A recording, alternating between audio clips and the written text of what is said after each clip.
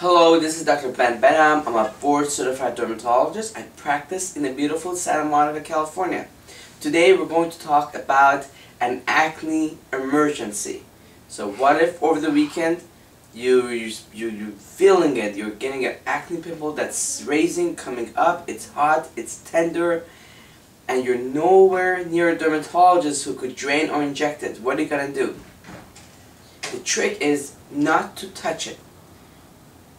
Don't touch it, because the more you touch it, the more inflammation you're going to cause and a potential of permanent scarring down the line. What you actually want to do, you want to get a hot compress, and you want to put the hot compress on it for a few minutes, multiple times a day. That's going to reduce the inflammation, and it's actually going to facilitate it, make it go down a lot faster.